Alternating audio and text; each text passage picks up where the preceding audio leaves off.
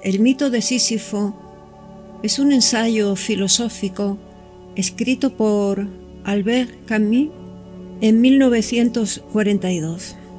El ensayo comienza con Camus describiendo la situación de Sisifo, un personaje mitológico condenado por los dioses griegos a realizar una tarea sin sentido y aparentemente interminable. Sisifo debe empujar una pesada roca cuesta arriba tan solo para verla caer de nuevo al llegar a la cima, obligándolo a comenzar de nuevo su tarea. Este ciclo se repite eternamente, convirtiendo la vida de Sisifo en un símbolo del absurdo humano, un esfuerzo continuo y sin propósito aparente. Camus utiliza el mito de Sisifo como una metáfora de la condición humana en la que los individuos se enfrentan a la realidad del absurdo, la desconexión entre la búsqueda de significado y un universo aparentemente indiferente. En un mundo sin un propósito inherente, los esfuerzos humanos por encontrar significado y sentido pueden parecer igualmente absurdos y fútiles. Sin embargo, a pesar de su condena, Camus argumenta que Sisifo puede encontrar la felicidad y el significado en su propia rebelión contra el absurdo.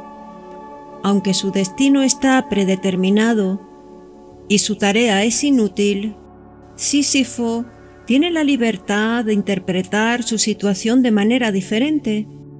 En el momento en que desciende la montaña, después de que la roca rueda hacia abajo, Sisifo es libre de encontrar placer en su esfuerzo y su lucha.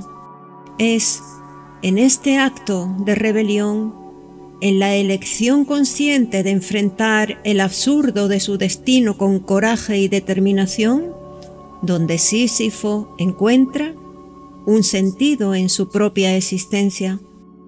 Para Camus, la conciencia del absurdo de la existencia humana no lleva necesariamente al desespero, sino que puede conducir a una forma de heroísmo. La vida, aunque absurda, es rica en posibilidades y libertades.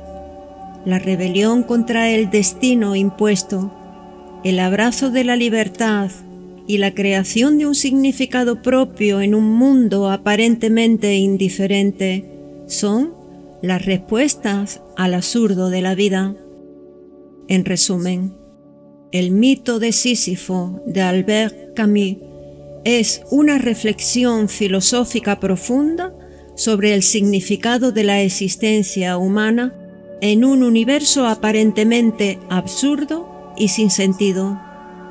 A través del mito de Sisifo, Camus invita a los lectores a confrontar el absurdo de la vida con valentía y a encontrar la felicidad en la lucha misma.